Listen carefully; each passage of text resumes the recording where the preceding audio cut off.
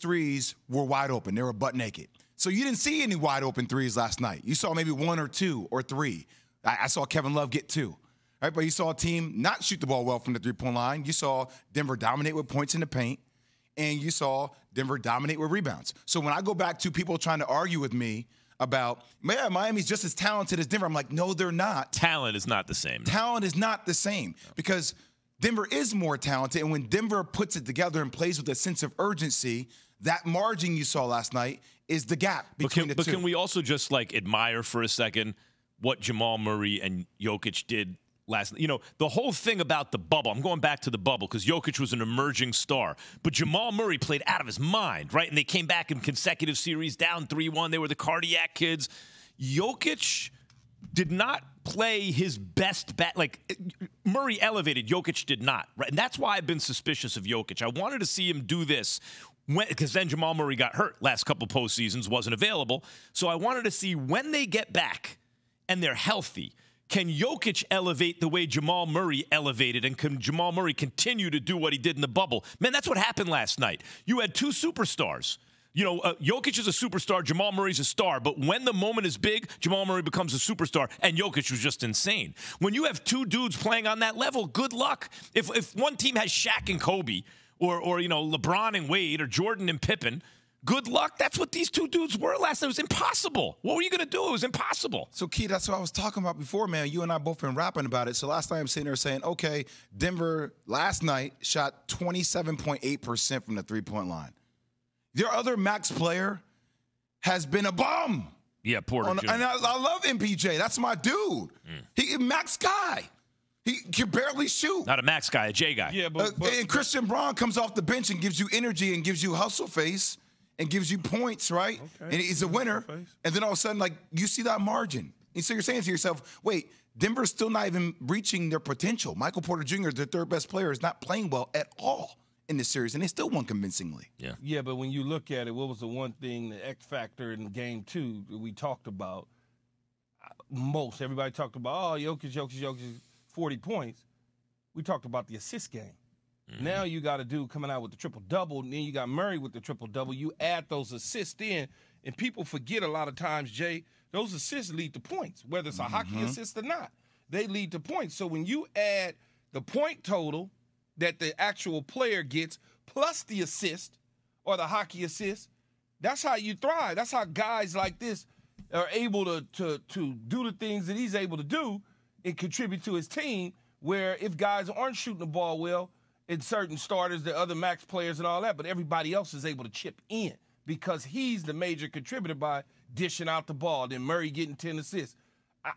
Look, you could just tell that they was getting ready to open up a can on them, especially once they got to that fourth quarter. And first ever player to drop 32, 21, and 10 in the NBA Finals game.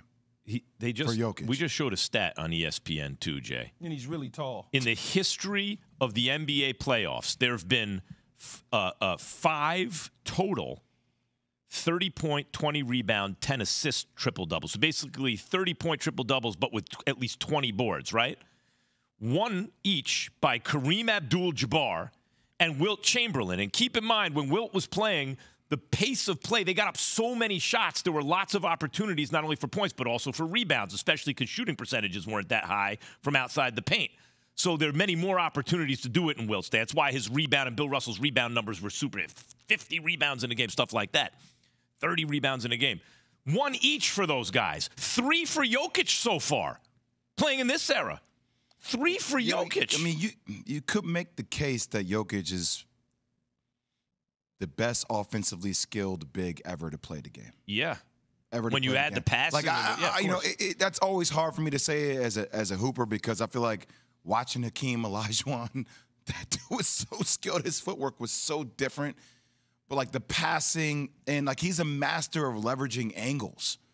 His shot-making ability around the rim, the floater game, the hook shot game, the up and the under game, his ability to pass out of double teams, his ability to be patient. The dude's shooting 55% from the field, damn near 50% from the three-point line. He's leading the NBA in the postseason in points, rebounds, and assists. There's always a sinner. Yeah, there's always a good chance that whoever's the best at the present moment is the most skillful because they build on the skills of previous generations. You're not saying he's the greatest. In other words, in his era, he's towering over everyone more than Kareem did, say. But you're saying just in an absolute sense, when you look at the tape, you say, yeah, he has more refined skill. But what's crazy to me about that stat we just showed about the 30-point, 20 board, 10 assists is in the history of the game, only 2 dudes have done it once. This dude's done it 3 times now. Yo, can I tell you the best part about it, Key? So Mark Jackson last night, did you hear what MJ said? MJ said, he reminds me of an old dude at the playground who used to shoot the same shot over me with a cigarette in his mouth. He's a grown man playing with kids. With cigarettes in his mouth. YMCA game, yeah. Blowing it out, just giving you buckets. When you start to break him all the way down and his skill set and how he moves and stuff like that, that's just how he looks. There's nothing you got to really love basketball to appreciate what he does because he's out there toying around with one hand. He got one. He did one pass, Jay. I don't remember exactly what quarter it was, but you talking about the one from Game 2 where he caught that thing with one? Night. Oh, last night. Yeah. He wrapped it around underneath the layup, but it didn't. He did it with one hand, and he had it up in the air, kind of waving around beforehand. I was like, "Come on, man! See, you talking about when he faked the 3 and then drove to the basket? No, he passed it though. There it go, right there. That one right there. He did another one in Game 2 where he literally caught a pass with one hand in the air and just literally touched it down to somebody else below. Like this, that's why I disagree with Key. I disagree. It's not fun to watch. I think it's dope. I think even if you're not into basketball, it's like a great defensive play in baseball. I feel like we just got to come out with more energy and effort, and that's correctable. That's on us as a group. No X's and O's can fix that. So come out, dive on the floor, get loose balls, get defensive rebounds, and maybe, just maybe, it would have been a different game. Jay, you buy what he's selling? I mean, look, I'm never going to count out Miami, even though I think it's over. I think it's a wrap. That's counting them out. What I could think it's over doesn't mean it's over. All right. You know what I'm saying? So, but the thing that we were just talking about during the break, though, I think a lot of Miami is momentum-like. Mm-hmm. It's how you allow them to play. So in Game 2, you saw Max Strus find his rhythm very quick on miscues and miscommunication from Denver, right? Mm-hmm. Which they got rolling offensively. So you saw that. In the first 2 games, Denver contested Miami on 41% of their threes, right? 41. Last night, they contested them on 61%. Made a difference. 61%. So when you're butt naked and you see the ball go in multiple times, you build a confidence. You get a rhythm. You get that lather. Last night, it never felt like Miami was able to find that lather. They got to get open shots somehow early in the game. Jimmy Butler had 9 assists in Game 2, man. I mean, what do you have last night? 4? 4. Yeah. So I mean, you saw the defense collapse multiple times, and Jimmy made the right reads, and guys were knocking down shots. You didn't see a lot of wide open, uncontested shots last night. No, and it looked like they was taking wild shots, right? They was just it was almost like they was shooting the ball. Like just shooting it, not setting their feet, not taking their time, not lining things up. They just was doing stuff out there like they was playing playground basketball. And when you do that and you missing the shots, doing that sort of stuff, how you expect to win the game? That's just undisciplined. So and look, Gabe Vincent and Max Strus were combined 3 of 17 last night. So I mean, Gabe Vincent. We talk about Gabe Vincent making anywhere next year between $9 to $10 to $11 million annually, a year, right? Max Strus, same with his contract. So when you don't have that 3-point shooting, then you're asking Jimmy Butler to do it all. And he was missing chippies last night because at the time he's putting in, he had 28, but still it's like him and Bam, 2 men can't beat 5, dog. Is this why you talk about the undrafted player situation, Jay, where you saw last night the undrafted players become undrafted players last night? Is this why where you got guys that are the guys on the other team doing what they're supposed to do? But it's just not that, though, Key. Like, think about the size that all these guys have. Like, I wrote it down. Like, no, I know that, but, at some point. Size and talent, right? So but at some point, that talent. That's what I'm saying. Lack of talent shows up. That's what I'm saying. So the size and the talent thing are 2 of the biggest themes for me. Like, You got Michael Porter Jr., like the rebounding margin, they got pummeled on the glass. Pummeled on the glass. So in points in the paint, they got destroyed with points in the paint, similar to game 1. After a while, like that, there's a wear and tear effect on your body when you have to battle like that, man. Like that translates to me to the perimeter because it takes away from your legs. So when you got Michael Porter Jr. out there 6'10", you got Jokic out there, 6'11". You got Aaron Gordon out there 6'8". You saw him get multiple post-ups last night. You try to combat that with Kevin Love. You got Christian Braun coming off the bench who's 6'4.5", 6'5", who can play at that same energy level. He was huge last night. He was huge last night. Because it was still a game. Jimmy Butler one play. When he got in the game, it was still a game, and the Heat were within striking distance. And then you blinked, and he had 8 points in I don't know how many minutes, and it wasn't a game anymore. All they really needed is a little contribution on the Nuggets from someone else at that point, and it was a wrap, and it was a wrap. Meantime, Jimmy Butler, you understand why he points to effort, right? Because you want to say that there are things within your control that you can do to win the game. You're not going to sit there and be, they're just too good for us. Why'd they lack effort? Listen to him being asked and answer this question. This is Jimmy Butler after the game. You mentioned the effort. Why do you think it was so lacking tonight? I don't know. I can't answer that. Maybe, we're at home. We think we did something. I don't know. It just can't happen. It won't happen again. And it starts with myself. I got to lock in on a defensive end. I got to go up and get loose balls. So I think if I start playing and doing that, then everybody else has to follow suit. That had to be Nick Friedel asking that question, right? Definitely, yeah. That was Nick. Unmistakably Nick Friedel. Why do you think it lacks effort to that question? He's got a good voice. Why are you mocking his voice? It's a good voice.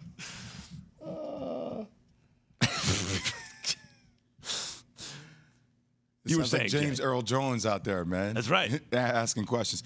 But I mean, Jimmy ain't wrong. Jamal Murray had 20 in the first half. Yeah. 20. But it was all pick and roll action. So I don't know why they wouldn't just blitz pick and roll and force the ball out of his hands, because when Jamal Murray started to get going, he single-handedly allowed Jokic to also find that rhythm by being aggressive offensively. Man, you can't have two dudes like that.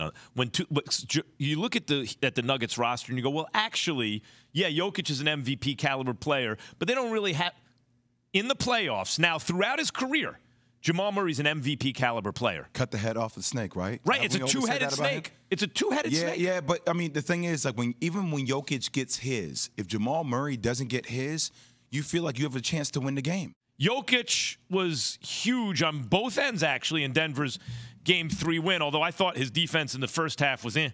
But Miami shot 3 of 19. That's 16% when contested by Jokic, either as a primary or help defender. That includes Adebayo, 1 of 10. Well, Bam got shots, man. He was shots. But with Jokic as the primary or help defender, you're saying that Bam he got a little. That Jokic's numbers look a little lucky. Bam got shots, man. I agree with that, actually, in the first half especially. On offense, Jokic's teammates shot 10 of 15. That's 22 points for it equaled off his passes. 8 of 14 off his teammates' passes. That's what Jokic shot. He shot 50%, 7 of 14 on contested shots, 5 of 7 when left open. I mean, is it over? Is it too? When you have a Jokic doing that, and then Jamal Murray's got a 30-point triple-double, is it over for the Heat? Jamal Murray's the reason why they won the game. Mm-hmm. Like today, you're gonna hear everybody talk about Jokic, but like we talked about before, cutting the head off the snake. You saw that in Game 2 when Jamal Murray wasn't able to flourish, even though Jokic had 40. Denver lost, right? But one of the things that nobody's going to talk about today that Michael Malone did as it relates to strategy last night, they screened Murray before the offense even started. So they got him in motion and action before the offense started, which allowed him that 20 points in the first half. It got him away from Jimmy Butler, and it made the job for Jimmy Butler. Jimmy Butler is one of the key reasons, and he talked about it post-game, where he's like, I got to be better. I got to bring more intensity defensively, because he knows that that matchup is the driver of rhythm, and it allows Denver to play at their best. Denver's not at their best when Jamal Murray doesn't play at a high level. You know Jokic is going to give you buckets all day. But when you allow Jokic and Jamal Murray to have a triple-double You're not going to have a chance to win It's a that little game. bit, isn't it a little, like, it reminds me of Shaq and Kobe. People were like, Kobe's actually, like when Shaq was in his prime, Kobe's the reason, because you would see when Kobe went off, the other team had no shot. But I always thought it was a little unfair to Shaq, because Shaq, every game was 40 and 15 and 38, and then Kobe's would be a little more up and down at first. I'd be like, wait, hold on. Why isn't Shaq getting more credit? Because when Kobe's up, they win. So then Kobe gets the credit, but Shaq is always up. Doesn't that take some credit away from Jokic to say, well, Murray's the reason because when he pops, they win? If Jokic is always popping? No, because it's not tennis. It's not an individual sport. It's a team sport. I mean, for media's sakes, we probably get lost and it takes some pop away from Jokic, but it don't. At the end of the day, Jokic is going to be a 2-time MVP. You can make a case he should be a 3-time MVP. And if they win, he's going to be a champion. Same with Jamal Murray. Jamal Murray, one thing is for sure. If he keeps this up, he's going to be always remembered by sports fans as one of those special athletes who consistently was his best when his best was called for. Stephen A. put him in the same sentence, though, with Steph Curry, and I can't do that yet. He did it yesterday. But when it matters most, he plays. He's slow down. Let's slow down on that. So right now, if the championship ended today, it goes to Jokic, right? Yes. Is there anything that Murray could do between now and it ending to get the MVP trophy? No. Nothing? I mean, even if Murray exploded for multiple 40-point games, maybe. But this dude is leading the postseason in points, rebounds, and assists. And the thing that's mind-boggling about that could be the first time it's ever done. But what if he NBA takes a history. dip, though? What if he takes? Well, it doesn't look like he's going to take a dip, but Keys 6'11", who's stopping him? Jay, he's 6'11", but he doesn't look 6'11". He looks 9 feet tall and long, and he's taller than everybody out there. So you know why it's going to go to Jokic big. no matter what? The offense goes through Jokic too. Look at him on the block, right on the. Just look how he looks. Big old guy. Yeah. But you know why it's going to go to Jokic too? Because unfortunately, there's no postseason MVP, right? And so because of what Jokic has done throughout these playoffs, I think if it's even if Murray goes off for 40 points in multiple games, people are going to want to somehow recognize what Jokic has been doing throughout these entire playoffs. Plus, it's going to be a makeup for him not winning the MVP. But he's not American. You're looking at Joel Embiid. That's a good point. Give it to Murray. You're looking at Joel Embiid and you're looking at Jokic saying, okay, like Jokic is better. Yeah. Like, there should be, by the way, there should be a postseason MVP. It was like somewhat of a debate. Literally on this show a month and a half ago, and I don't hear it being a debate anymore. No, which I'm is not shocking. debating that. No, not debating it. What's not? Jay? Who would you rather have, Jokic or Joel Embiid? I would rather, me personally, because I want both ends of the floor all the time. And I understand. Don't tell me anything about his health. I don't want to hear that. Well, why not? That's factored into it. I know, but Jay, come on, man. We just talking about pure basketball. But we're not, though. It's the same way. If we were just talking about that, then you would pick the Clippers every single year. Why don't you pick the Clippers? Jay, let me ask you this. Because they're never healthy. If Jimmy Butler never leaves Jay, Philadelphia, are we having a different conversation? Excuse me. If Butler never leaves Philly, are we thinking differently about Embiid because he's maybe won a title already, you know? Sure. So a lot of that is this. You want to see guys how they perform in these moments, right? And Jokic is getting the opportunity to show, and Embiid has not been this deep yet. Yeah, I'll take both ends of the floor. I'm sorry. What I'm seeing now, I got to take Jokic. I got to take Jokic. It's not because he's not American, because neither is Embiid. So there you go. Thanks for watching ESPN on YouTube. For live streaming sports and premium content, subscribe to ESPN+.